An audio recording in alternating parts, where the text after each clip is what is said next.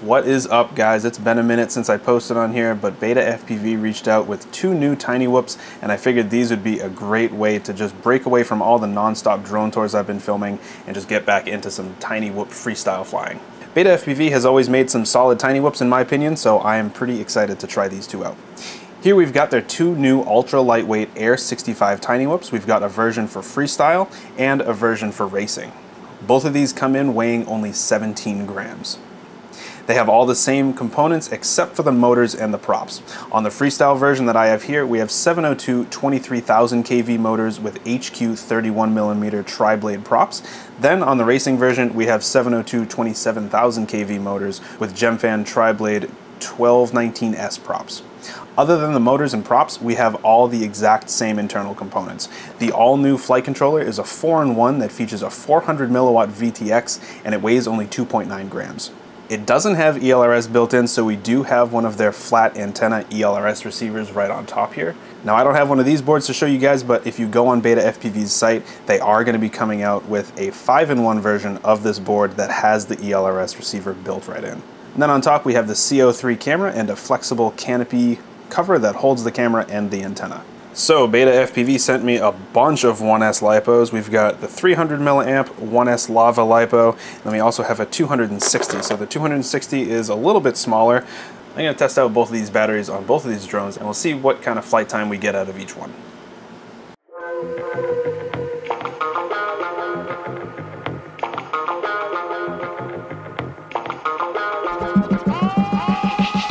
Daddy told me on his dying bed,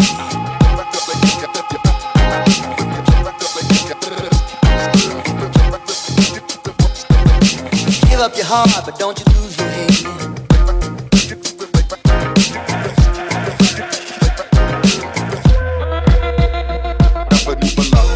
La like this, la like this, la this, la this. You come along, girl, what did I do? La like this.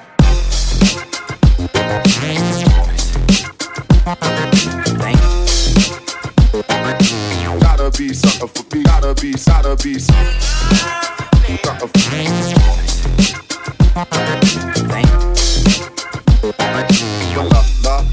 La like this.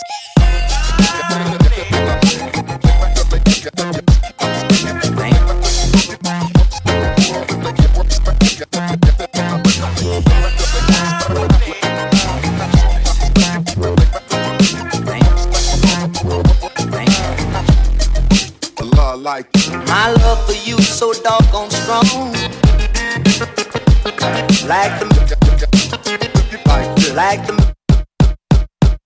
Like the Mississippi River roll on and on.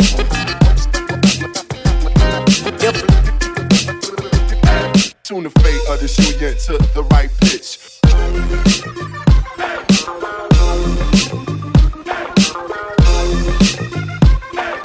Gotta be something, gotta be something.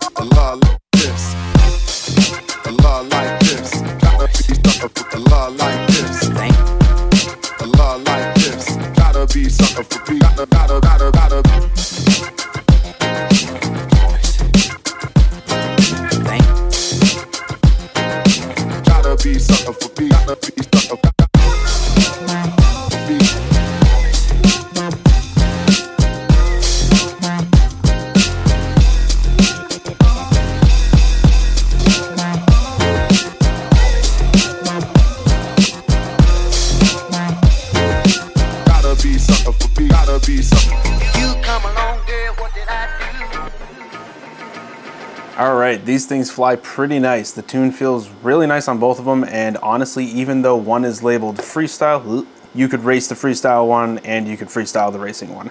I did notice a slight difference in the flight characteristics. If you're more of a freestyle flyer, definitely go with the freestyle one. If you're more of a racer, go with the racing one. I tend to fly more freestyle, and I ended up preferring the freestyle version with the 260 milliamp batteries. With that setup, I got about 3 minutes of flight time, and with the 300 milliamp batteries, I got about 3.5 minutes of flight.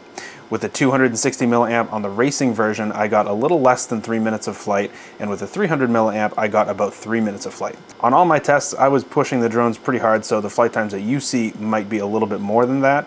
All in all though, nice little Tinywhoops from BetaFPV. I've always been a big fan of the whoops that they come out with. I think that if you're more into Tinywhoop races, go for the racing version. If you're like me and you tend to fly a little bit more freestyle, go with the freestyle version. If this video helped you out, or if you enjoyed it, make sure you subscribe to the channel for more FPV content. Leave this video a like, and if you have any questions about BetaFPV's new Air65 Tinywhoops, leave a comment down below.